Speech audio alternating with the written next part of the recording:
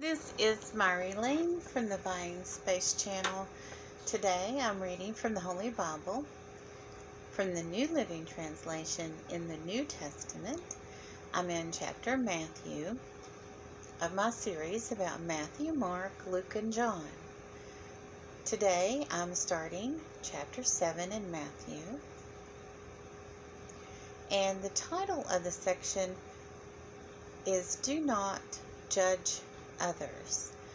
And I want to extend this reading in honor of KATHY Kornner, who apparently is going to shut down her channel because others have attacked and judged her. And I want to dedicate this reading today to KATHY Kornner. In every segment of the Sermon on the Mount, which is chapters 5, 6, and 7, I go back to chapter 5, verse 1 and read. So I'm going to read 5:1 and then go to the beginning of chapter 7, which is a continuation of the Sermon on the Mount. These are the words of Jesus Christ himself, the red letter words.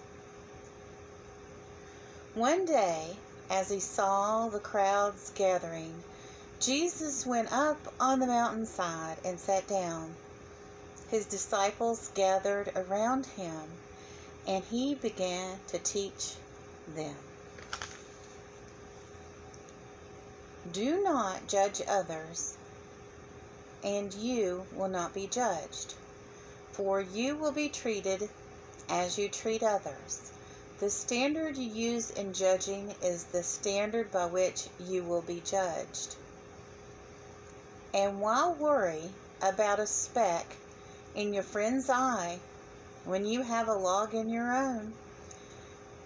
How can you think of saying to your friend, "Let me help you get rid of that speck in your eye," when you can't see past the log in your own eye? Hypocrite. First, get rid of the log in your own eye, then you will see well enough to deal with the speck in your friend's eye.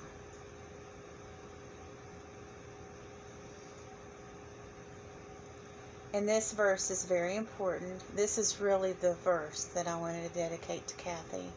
And I think you should listen to this going forward about who you allow in your life and don't allow. Don't waste what is holy on people who are unholy. Don't throw your pearls to pigs. They will trample the pearls, then turn and attack you. I've been in your shoes. Do your best not to let it happen again. But that doesn't mean you have to go away. You just have to go away from the people that are toxic to you. Go towards the people that are helpful and beneficial in your life. I'm praying for you, KATHY. Hope things get better for you. And I've spoken these words out of love and concern.